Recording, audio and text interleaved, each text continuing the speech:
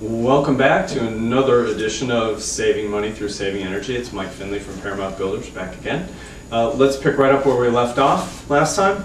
Here's our 1/4 inch thick styrofoam underlayment or insulation system. Remember our R value on this was 1 at maximum, so it would not pass the tax credit legislation and it will not save you the kind of money that you're looking to save.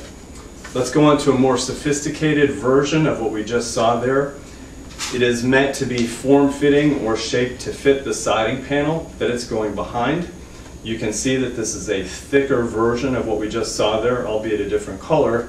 It is still styrofoam. It is up to 1/2 inch to 1 inch thick. And we said we increase our R value. The higher the R value, the more energy savings you receive. Up to an R value of 3. And whether it's shaped this way or this way, it's supposed to contour somewhat to the siding panel that it's going underneath. And in fact, it does increase your R value up to a maximum of 3. Would that pass or fail our tax legislation that we just came through? I'm afraid it would fail, and your energy savings that you would receive would still be a fraction of what you're looking to do if you're looking to save the maximum amount of energy and money that you can save long term. There are other issues with these types of underlayment systems that we'll get into as well. We're just focused on saving money through saving energy right now, and I think we can agree this will not pass the test. If there was something superior out there that gave you the maximum energy savings you could receive and contoured to the siding system and was affordable, that would probably be a better direction to go. That's what we'll take a look at in our next segment. Thanks for coming back. Appreciate it. 70% of your heating and cooling efficiency right at the side walls of your home, 25% of which is lost right through the studs to the walls of your home.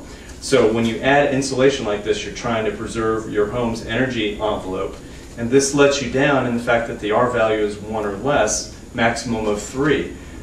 It creates other issues as well, is not saving you money on your heating and cooling bills and wear and tear on your heating and cooling units.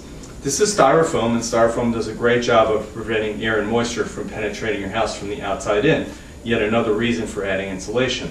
The problem with this is it traps moisture inside the walls of your home. Your house tries to breathe, you emit vapor, 4 to 6 gallons a day the average family emits, washing machine, dishwasher, etc.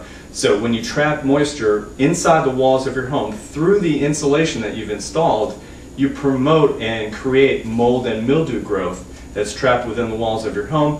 You've heard of sick home syndrome. This is exactly the main culprit behind it, trapping that moisture inside the walls of your home. So not only does it not solve the energy efficiency and saving money issue, but it also creates health hazards, and it also costs you money long term.